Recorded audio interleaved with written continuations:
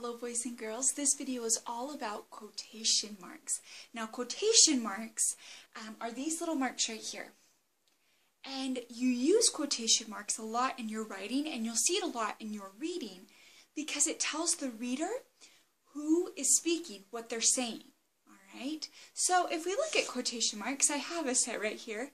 If you notice, it frames my face just so well, doesn't it? It makes me look so nice. But what it does is it tells you that I'm saying something.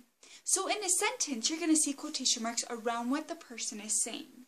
You're not going to see the quotation marks around who that person is or their name, but around what they're saying. Let me give you an example. So in my sentence, I'm going to tell you a sentence and then I'll show you where I would put the quotation marks. Mrs. Silcox said, "Have a wonderful holiday season." Now, let me show you where I'd put the quotation marks. Mrs. Silcox said, "Have a wonderful holiday season." Now notice, I didn't put up the quotation marks until I was actually saying my message to you. So this week what you're going to do is you're going to look at quotation marks. But remember, and I've said this several times this video, only put the quotation marks around what the person is saying. If it's their name or it's this person said, you don't need to put the quotation marks there, just around the actual thing that they're saying.